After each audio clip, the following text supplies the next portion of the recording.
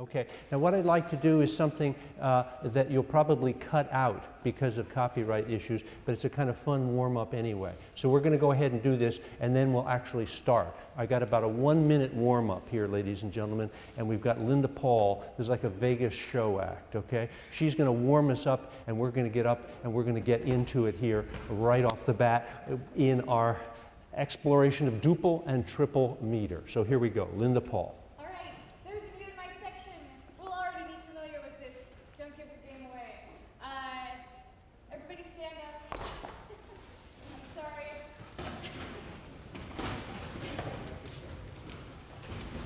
It'll be worth it. It's worth it. All right. You have 2 moves. For the duple meter, you have to march. You might have to turn to the side. It's okay. They can march. And it just goes like this. Feel the duple. Which foot gets the downbeat, right or left? Left. Okay. Sorry. Didn't know.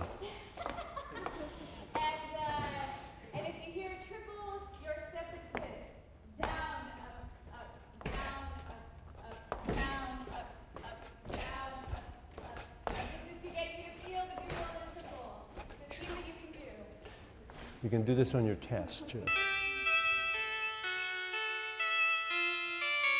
Picture yourself in a boat on a river with tangerine trees and marmalade skies. Somebody calls you, you answer quite slowly. You've got it. A girl with kaleidoscope eyes.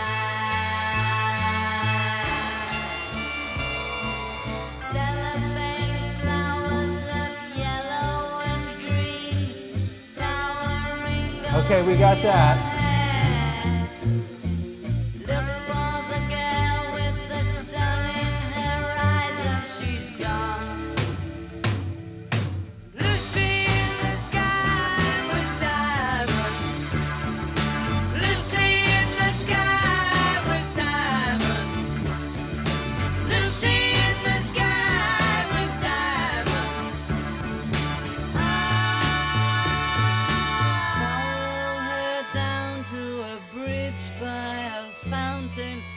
Rocking horse, people eat Okay, so that's our warm-up for today. Now, from the ridiculous to the sublime, we're going to go to our first slide. And that takes us to the question of sound. We have never really nailed this down, I don't think. When an instrument, any instrument, the piano, plays a note, what you hear is one fundamental pitch. You are also hearing very small amounts of other pitches. Usually these get charted out into the so-called overtones, 32 partials or overtones, and you can see them playing out here. The amount of force in each of those partials, we'll call it the amplitude of each of the partials, varies according to the acoustical properties of a particular instrument. So that each of these peaks here represents a particular partial. But you can see that they do not decline in any kind of straight decline. Some of them bump up from time to time, more push there, more volume there. So when we hear any particular sound, again, we're hearing an amalgam of many sounds, and the particular, the importance of each of these partials in the aggregate of sound is what gives it its particular color. If you've ever worked with a synthesizer, I think in very simple terms here, what an electronic synthesizer does is play with these. They can push down the 7th partial. They can bring up the 9th partial. They can push down the 13th partial and bring up the 15th, and thereby change the sound of a clarinet into a French horn. They play with these partials on each of these notes, but this is just one sound with all of these other things mixed into the medley that produces the quality or timbre of a particular instrument. Okay, that's that point.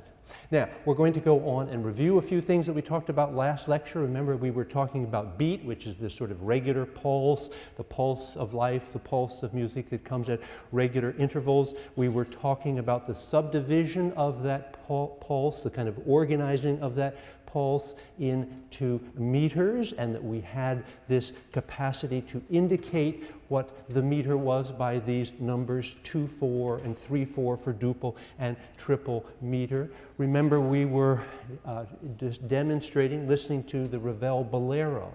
There we had rhythms superimposed. We had two prominent rhythms up above.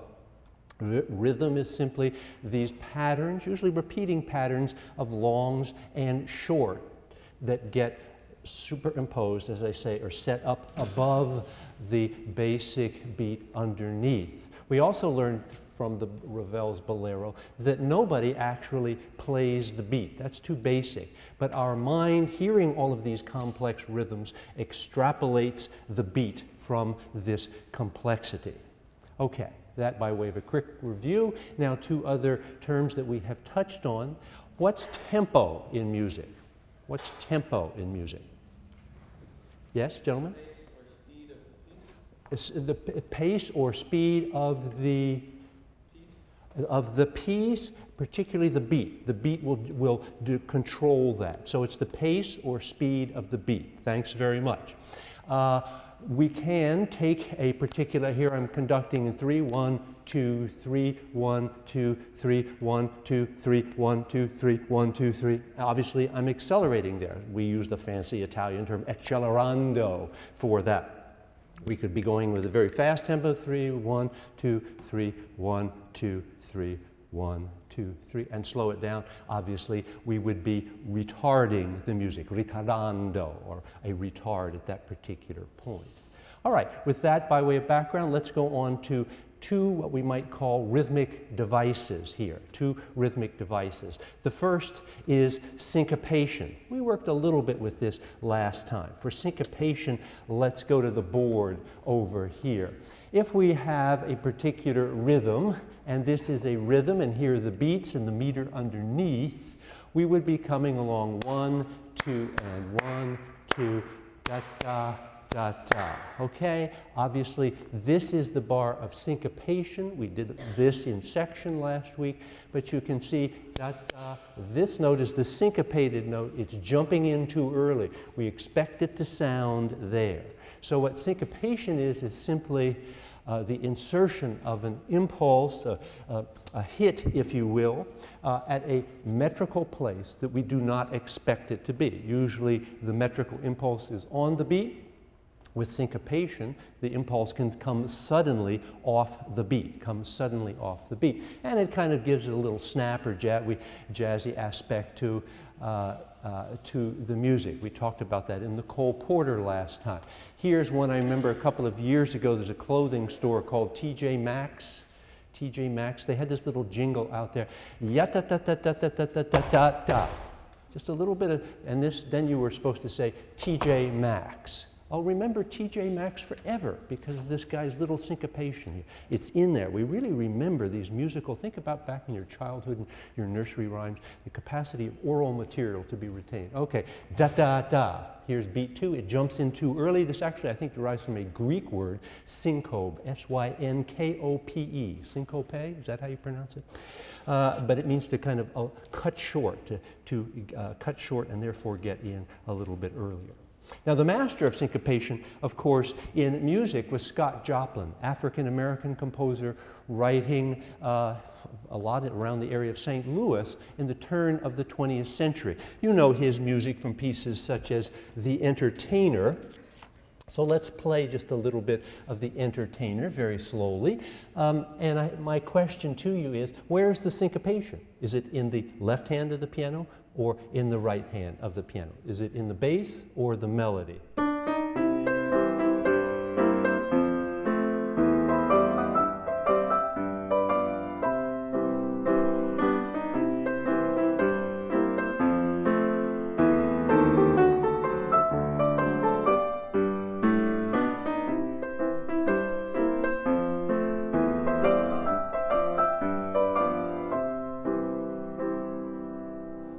Where's the syncopation? Left hand, right hand? Right hand. Bass is just going, well, what is the bass going?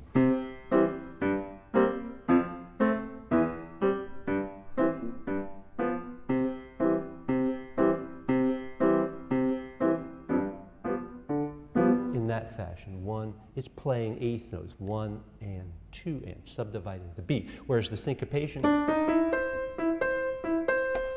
it's there, yati, di, and so on. So you're tapping your foot, you're tapping the beat, and a lot of the music is coming off the beat. Let's see if we can do that. Let's see if we can create our own syncopated orchestra in here. We've got an example up here. This is the conception of it. Let's see if we can actually execute it. What I'd like you to do, everybody tap your foot. We're going to do this in 4, just because I think it works out better. So everybody tap your foot with a 4 beat. Here we go.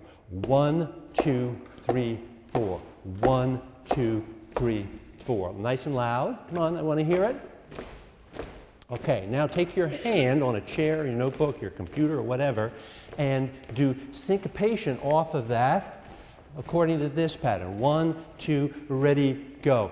Da da da da da da da da da da da da da da da da da da da. Okay, good. I see Daniel down here has got this nailed. Okay. So that's what syncopation is, and it isn't much more difficult than that. The second rhythmic device that we have to be aware of in music, we frequently encounter, is this concept of the triplet. Now, most music that we listen to, and here's a good example because it plays it out so clearly in the melody, most music that we listen to takes the beat 1, 2, 1, 2, and subdivides it into 2. 1 and 2 and. Musicians like this and business. 1 and 2 and 1 and 2 and. So each quarter note has 2 eighth notes. We could also take the 2 eighth notes and divide them into 2 16th notes, and then we get a 1-ah and a 2-ah and a 1-ah and a 2-ah and a something like that.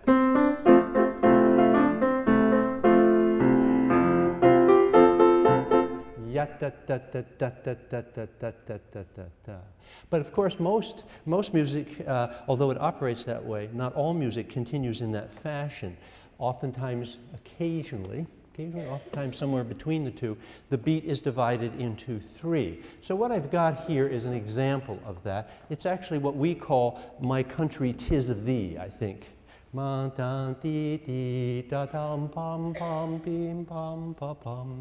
that's it. I think it's been set by a number of composers over the years.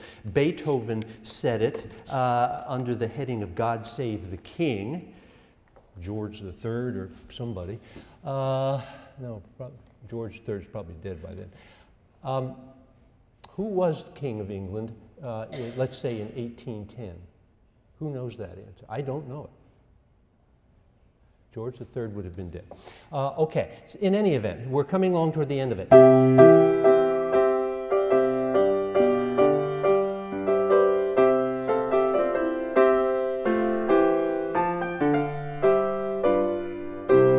So you can hear ya da da da pa pum, the triplet being inserted. So a triplet is simply insertion of 3 notes in the place of 2. Not more complicated than that.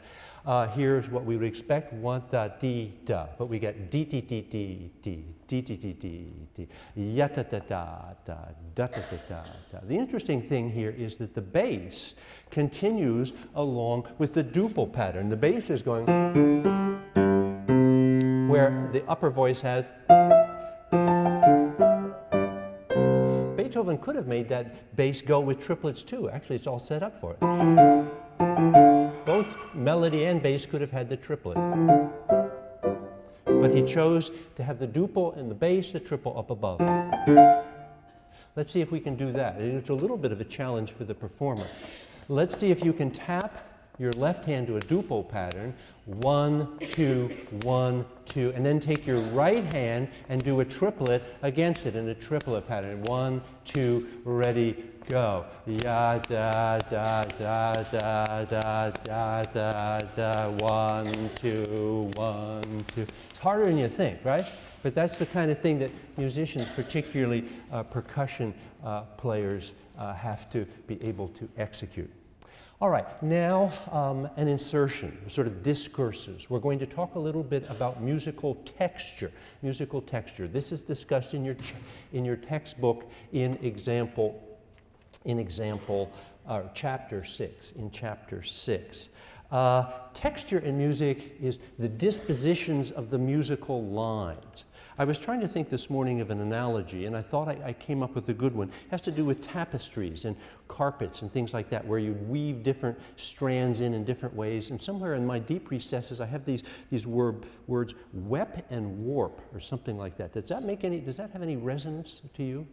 No. All right. I think it's out there in weaving. I got to dig it out. I tried to find it on Google really quick and nothing came up. But I think there's this idea of how you organize a tapestry in that fashion. In any event, in music we have different strands, and these strands can be organized in different ways. We simplify by saying this, that there are three fundamental textures: monophonic texture, homophonic texture, and polyphonic texture. And to exemplify this, one day it occurred to me, well, why not take a tune that everybody knows, Amazing Grace, and sort of set it in different ways to exemplify these three textures. So that's what we've got on the sheet for today. Everybody's got the sheet there. And what I would like to do is just have everyone, all of us, we'll just sing La here. We won't sing the text. We'll just sing Amazing Grace. And we'll kind of start it at pitch. Da. Hey, pretty good today, okay?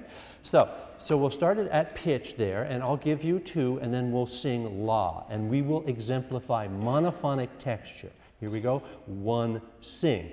La, la, la, la, la, la, la, la, la. Okay, that's all we have to do. You don't have to read the notes because you've got the sound in your ears, part of your oral memory. So that's monophonic texture, just one pitch. Actually, was it just one pitch? What do you think about that? How many pitches? Let's do this again.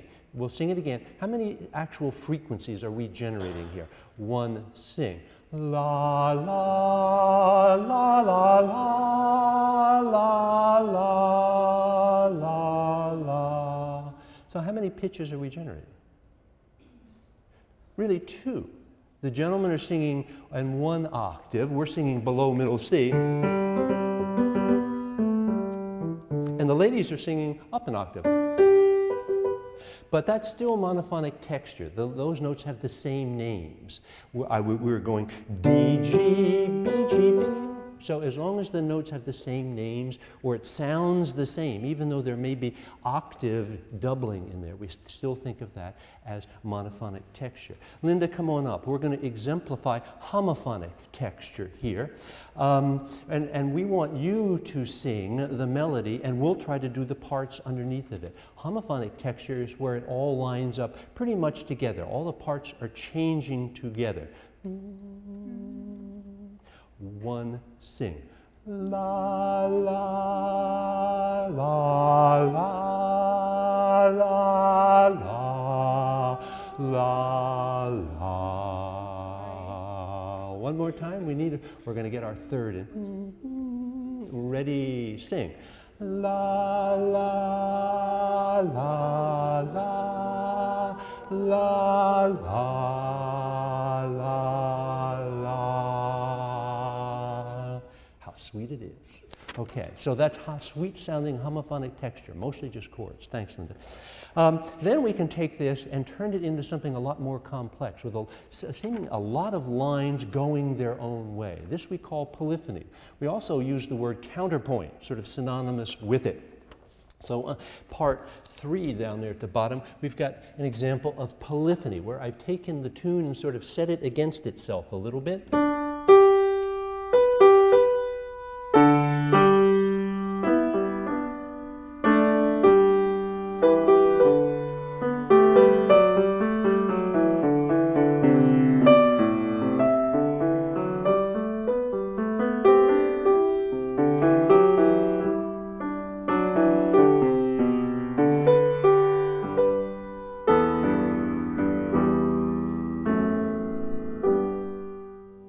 So it's just a lot more complex, a lot of independent lines going on up above. Think of one line, think of a group of lines. Here's one sound, here's a group of sounds. Different pitches in there, actually 3 different pitches in there as opposed to just one pitch. one pitch, three pitches, or three or four pitches moving in different ways, kind of independent rhythmically. So that's the difference between monophonic, homophonic, and polyphonic texture. Now we're going to focus here just a bit more on polyphonic texture, because there are two types of polyphonic texture. The first we'll call imitative polyphonic texture. And here in Amazing Grace, we really do have imitative polyphonic texture because, as you can see, we have in the bass there in bar 2, the bass imitating the upper part. And then toward the end there in bar 13, the bass. And I've added an extra note. It occurred to me, hey, I could take that theme and turn it upside down against itself and it would work. So that's called musical inversion. Bach would like that. He likes these kind of mind games with music. So it's complex stuff, this polyphony or this counterpoint. So this is imitative counterpoint because there's one idea that keeps coming back and back and back. Now, there's another kind of counterpoint called free counterpoint, where it's highly independent lines are sounding, but they're not imitating one or another. Let's listen to just a section of this. We should have this. It's Louis Armstrong, and we'll talk more about Louis Armstrong as we proceed here. So listen to a good example of non-imitative texture, polyphonic texture.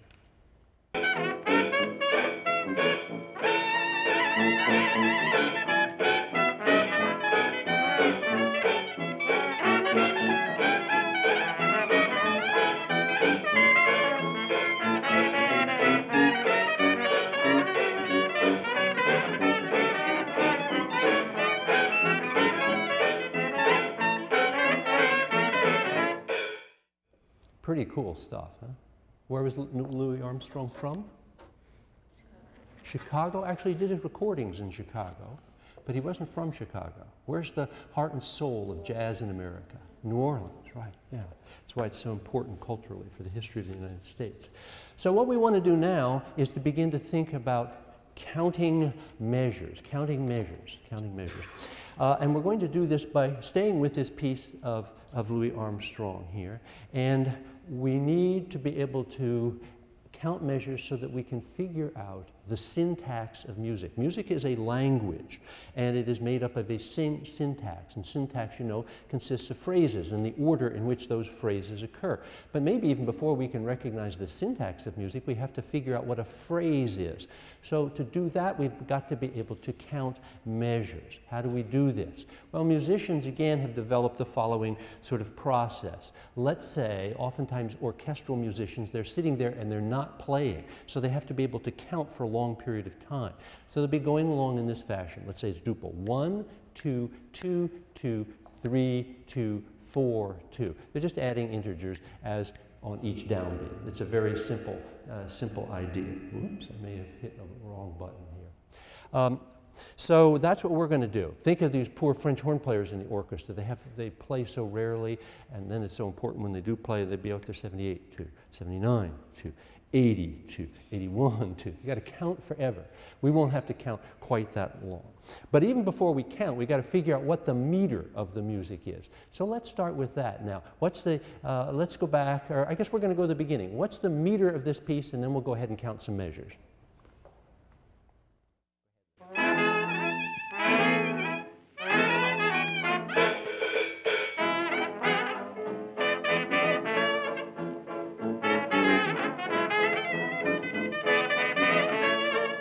Stop there. So it's duple meter. Our brain has got all that stuff coming in there, and we're probably focusing a lot on the bass and boom, boom, that tuba that's playing there. So let's go on now. We're going to hear Louis Armstrong himself play. What instrument did Louis Armstrong play?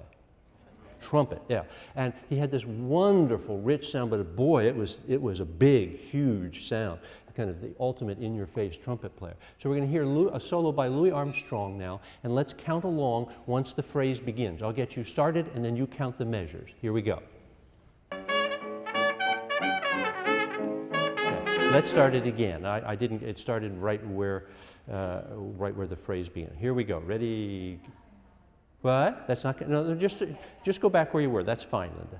That's great. 1, 2.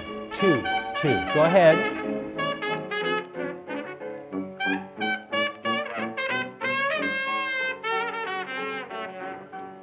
and then he disappeared. So how many bars did you count there? How long was the phrase that Louis Armstrong played? 8 measures? Everybody agree with that? Anybody say 7? Better say 8 in music. Asymmetry is not the norm in music. So 8's a good bet there. Let's go back and hear another solo. It's a wonderful clarinet solo by someone named Johnny Dobbs. Long dead, of course, but it's one of the most beautiful, incredible clarinet solos you'll ever want to hear. How long is this solo? How long is this phrase here by Johnny Dobbs? Here we go. 1, 2, 2, 2.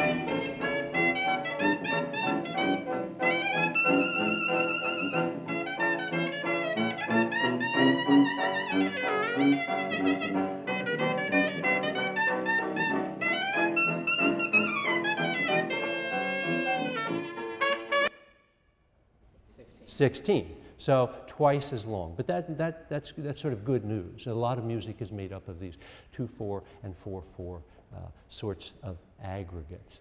And then we'll just go on to listen to the end of this where everybody's in. It's hard to know, again, what the melody is or what the phrase is here. It's just everybody playing. Remember, are they using music here? Could these gentlemen read music?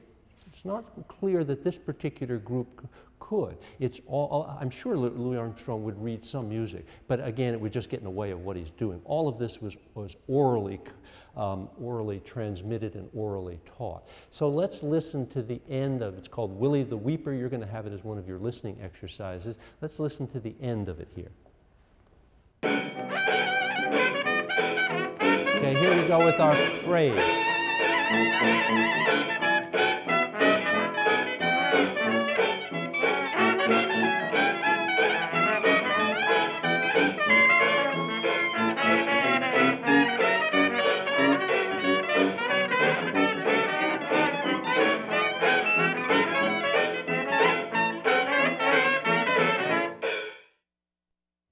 Used to call that, remember anybody in high school band here? What do you call that? Boom at the end. Do you still call it that? Stinger at the end? Sort of a syncopated bounce at the end of the thing. How long was that particular phrase? 16 bars there again. And a perfect example of free counterpoint. You've got the trombone, the clarinet, the trumpet. They're all just doing their own thing in the context of the harmonies that are playing out here. And it's just magical. Just magical, I think. What happy music, right? How could you possibly be sad when listening to that kind of music? And they play this kind of music coming back from funerals. You know, you're dancing into heaven. It's that kind of thing. Yeah, I bet there's heavenly music of that sort. Okay, now let's go on to another thing that we'll want to be doing here, and that, I guess, is taking a little bit of rhythmic dictation, writing down some simple rhythms. How are we going to do this? Why do we want to do this? Why do we want to do this? Because we want to remember things. Wolfgang Amadeus Mozart had a very good musical memory. There are lots of stories about Mozart's musical memory. In 1778, he was in the town of Mannheim. He heard a string quartet by a man named Cambini. It was never published, there were no recordings of it. Mozart goes to Paris. About 6 months later, he bumps into Cambini. He says, "Oh yeah, Cambini, I remember you. I heard your string quartet in Mannheim." And he sits down at the piano and plays this thing.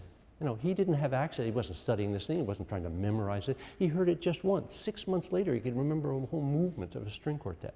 Another famous story, in 1770, he goes into Rome, into the Sistine Chapel. It's Holy Week. He goes to hear the well-known Miserere of Allegri, Gregorio Allegri.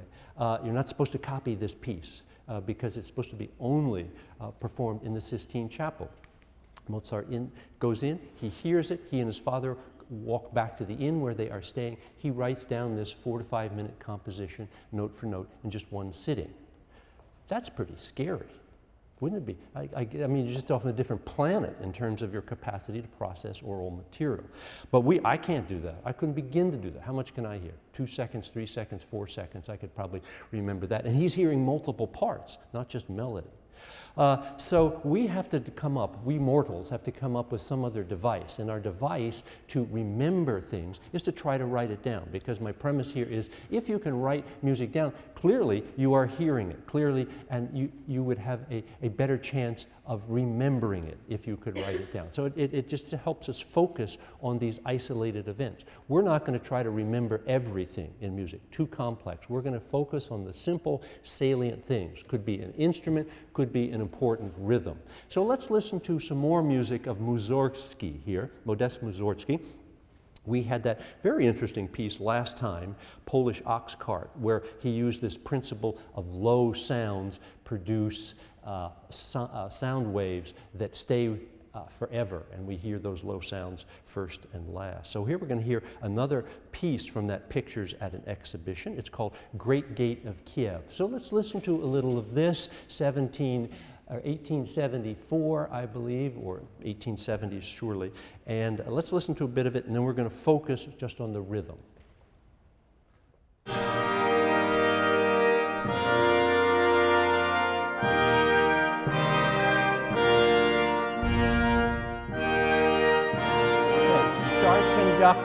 Start conducting.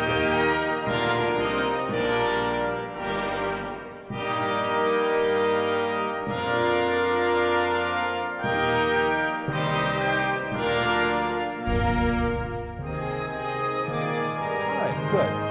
Very interesting. There are two possible explanations to this. Some of you are going with a very slow tempo. 1, 2, 1, 2. Others are a bit uncomfortable with that. D, D, D, D. You're going twice as fast, which is correct. Well, for our purposes, both are correct. And we'll know how to figure this out on tests. If you say you've got 2 measures here and you're writing particular symbols, we'll know that you heard this with the slower possibility. If you've got 4 measures and different symbols, you're clearly subdividing the beat, but hearing that as the beat. So all I'm really interested in here is the idea that we have a duple meter. Having said that, let's assume that we do have the slower tempo here. 1, let me play a little bit at the piano. So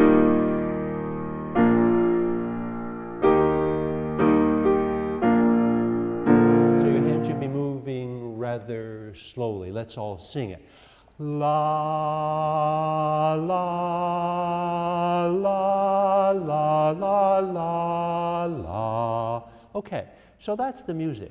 Now, having done this setup, if you think about it, and think about the fact that what note symbol gets the beat in our course? Quarter note, okay. Dum. So every gesture of the hand is going to be the equivalent of a quarter note. What's going to be my first note symbol? Dum. A half note. Here's one gesture, here's another gesture. Dum. Dum. Okay? So I've got you going there. You take your piece of paper now. If you want to hum the piece quietly to yourself, that's fine. That's good. If I hear lots of buzzing out there, that means you're into it. So hum the piece a little bit to yourself. Mussorgsky's Great Gate of Kiev here in Pictures at Exhibition. And see if you can write down those particular symbols.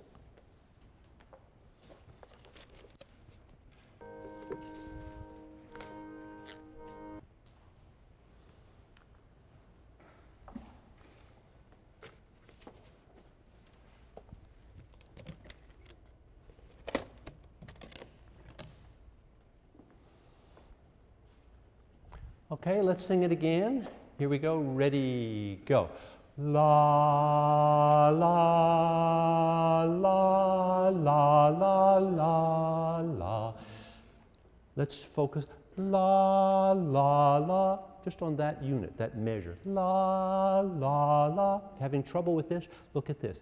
La, la, la, la. One gesture, 2 notes, 2 pitches. La, la. What should the rhythmic value of those 2 pitches be? La, la. Yeah, 2 within 1 beat would give us 1/8 notes. Okay, so let's finish it off one more time. Here we go. Ready, go. La, la, la, la, la, la, la.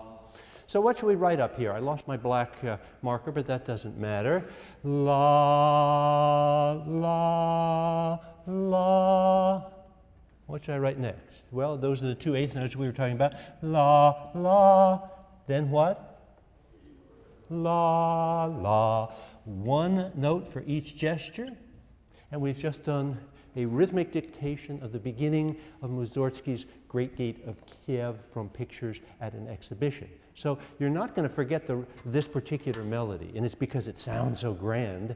There's another reason we're not going to forget it if you focus on it in that way. So when later on we're dealing with symphonies and things like that, you may be sketching little motivic snippets, little rhythmic snippets that you'll file away. All right, let's listen a little bit more to the Mussorgsky. And then we're going to go on just a bit more to the next excerpt. And here's my question for you. You're going to hear the violins play a running scale. If our beat is this,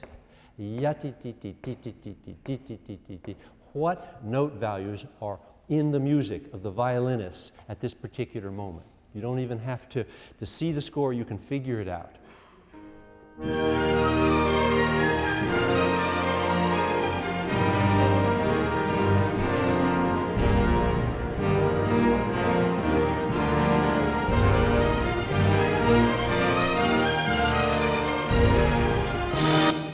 So what note value are they playing there? 16th, because we've got 4 impulses for each beat. Let's go on to the next here now. A couple of questions we could ask. The theme comes back. We're going to listen to it again. What string technique are the violins using at this particular moment? And then what rhythmic device does the trumpet insert? So let's focus on the strings first. We may hear this twice. Go ahead, Linda.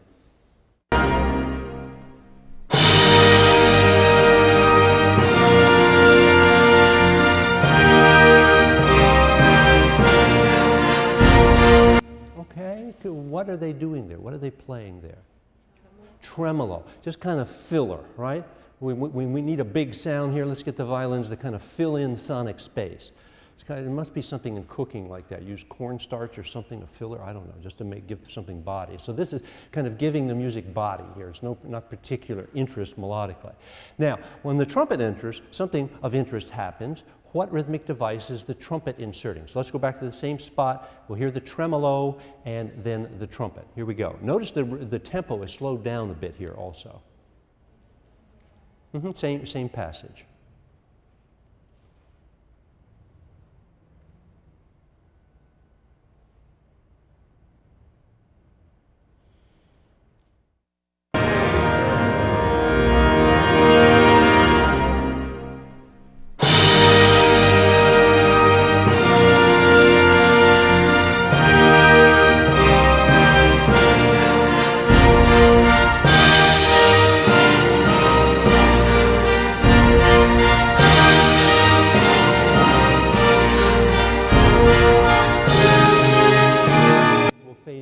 So what did the trumpet insert? What rhythmic device? Triplets. Ya, beep, beep, bop, bop, bop, bop, bop, bop, bop, bop, bop. So focusing on rhythm can tell us a lot about the detail going on in pop music or in classical music in particular. Now, I'd like to end, I think I have a few minutes here, I'd like to end with a particular piece. We were talking about Mozart before. We're going to go on now to talk about Mozart's Requiem. It's a Requiem Mass. What's a Mass? Well, a Mass is a genre of music. Obviously, it's a religious service as well, but it's a genre of music like the symphony or the concerto.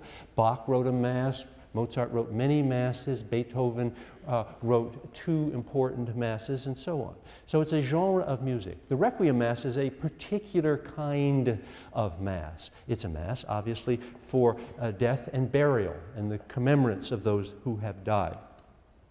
Unlike the regular Mass, the Requiem Mass has a very special movement associated with it. It's called the Dies Irae, the Day of Wrath.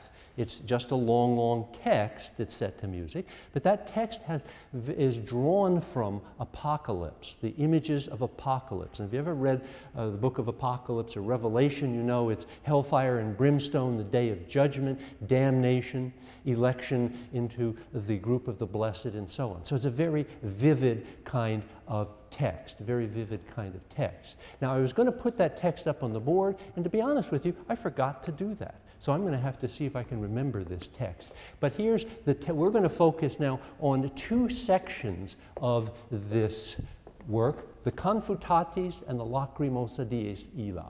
They are both subsets of the dies irae. The Confutatis the text is as follows. Confutatis maledictis voca vocame cum benedictis. So on one side here we've got the Confutatis maledictis. These are the damned. On the other side we've got voca vocame, call me cum benedictis. These are the blessed, okay? Ever been to a medieval cathedral? You walk in the front door, Christ in majesty. On the left side are the damned writhing, and on the right side are the blessed, looking a good deal happier. So Mozart may have had this image in mind of the damned and the elect, but he sure was able to set it, this text, through music by using a couple of devices. The first of these is rhythmic. So we're going to turn now, I guess we'll turn off the lights, and we're going to go to a couple of slides here. Let's take a look at the rhythm he associates with the damned. What kind of rhythm do we get with the damned? Well, where would you expect to find the damned? In the high register or the low registers? The low registers. They're way down in the 29th canto of hell or somewhere. So here's what we find. And as you can see there, is this bass rhythm moving slowly or quickly? Very quickly. It's going like this.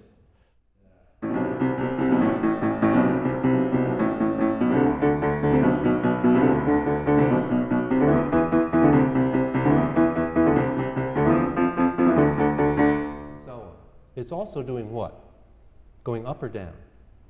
Up. It keeps rising up. That builds tension, okay? Are these happy folks singing there? Well, they've got this kind of music. Is this conjunct music, stepwise music, or jumpy, skippy music? Pretty skippy. And is it consonant music or dissonant music? Very dissonant music. Is it major or minor? Minor. Okay, so you've got about four things he's working with here, but rhythm is very important. Now, eventually, the elect come in, and their rhythm, what do they have? Are they high or low? Well, they're way up high. You can see them in the sopranos and altos up there. And they just sit there on that pitch, a long note. 1, 2, 3, 4. I don't have the next page.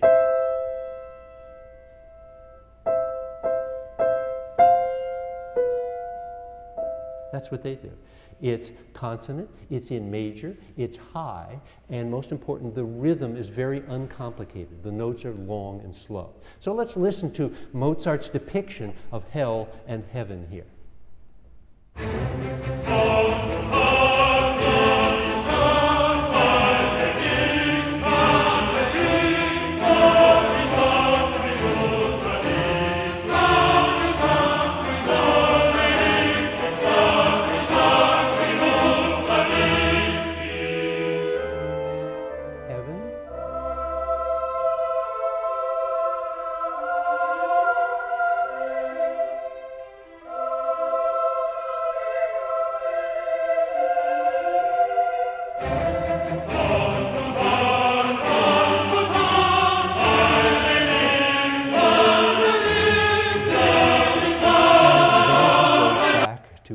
And then back up to heaven. It goes back and forth between these two rhythmically very different concepts. Now, Mozart died in December 1791. He wasn't planning on dying. Actually, his death came rather suddenly. And he was working on a requiem that someone had commissioned from him under rather mysterious circumstances, and he began to think of it as his own requiem. Indeed, he didn't actually finish it. Brian, if I could have the next slide, please. Here, from the Austrian National Library, where I was last summer photographing and having a wonderful time, is the last page of the Mozart that Mozart ever wrote here. This is the Lacrimosa sort of breaking off, and he doesn't finish this particular movement. It's the last movement that he was working on, but he has a student there, Franz Xavier Süssmayr. And Süssmayr was given instructions and probably sketch pages as well as to how to finish this. So Mozart was able to finish it, and it looks, or excuse me, Süssmayr was able to finish it, and it looks like this. Next slide, please, Brian. Here we have a score of it, of the complete piece, and there are just a couple of details that I want to point out here. It begins with what I always hear is a kind of funeral cortege idea. Of course, it's in minor, and the voices will come in, but the bass is going.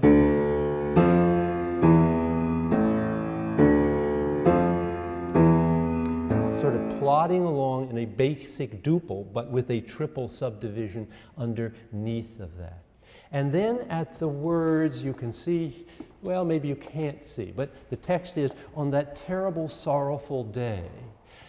We have the words, where is it? Qua resurget ex favilla, on which resurget will come forth. Resurget will come up out of the ashes, homo reus, the just person to be judged. The just person to be judged. And notice how it's like the coffin's opening up. And here comes Mozart's soprano line up here.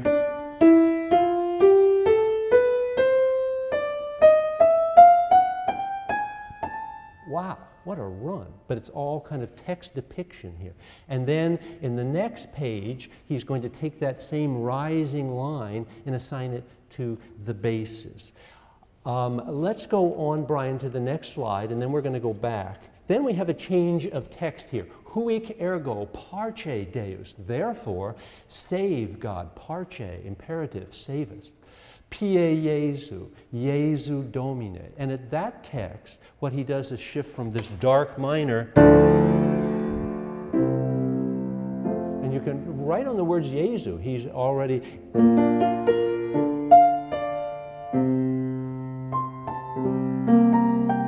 in a sweet major. And then he'll work his way back to the minor as the funeral cortege continues, and this time the line will go down instead of rising up. So this goes on for a while. Brian, if we could go back to the previous slide. We're going to listen to the entire movement. It runs about barely 4 minutes. So bear with me here. We'll run about 30 seconds over as we listen to the Lacrimosa out of the Dies Irae, out of the Requiem Mass of Wolfgang Amadeus Mozart, written in Vienna, 1791. Nice and loud.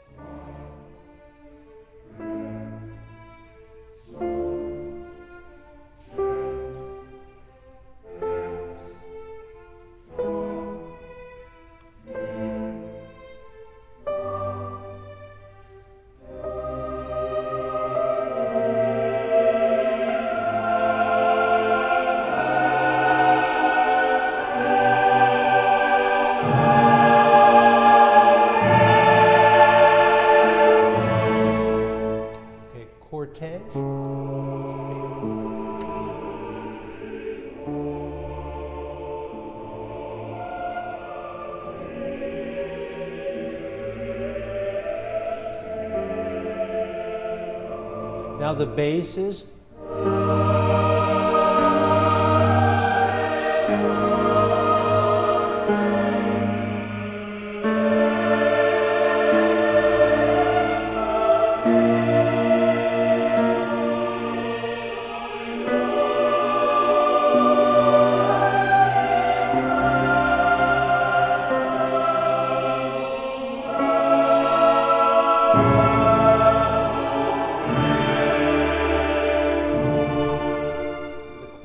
Prayer.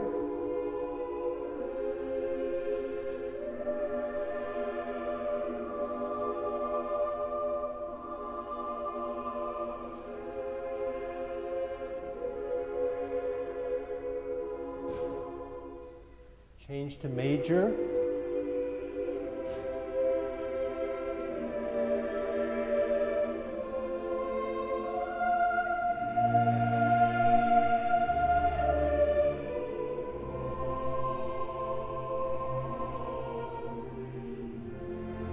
the modulation, change of key from major to back to minor as the cortege will start up again.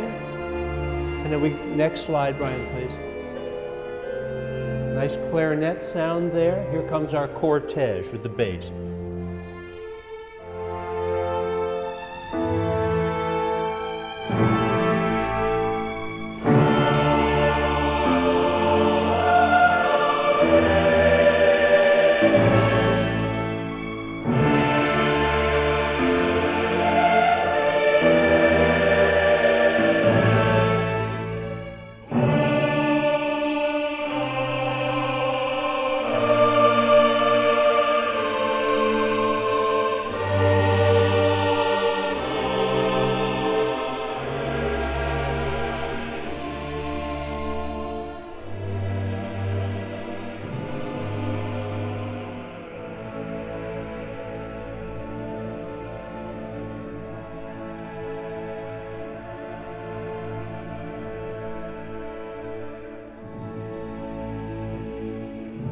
Now just a final close, a cadence.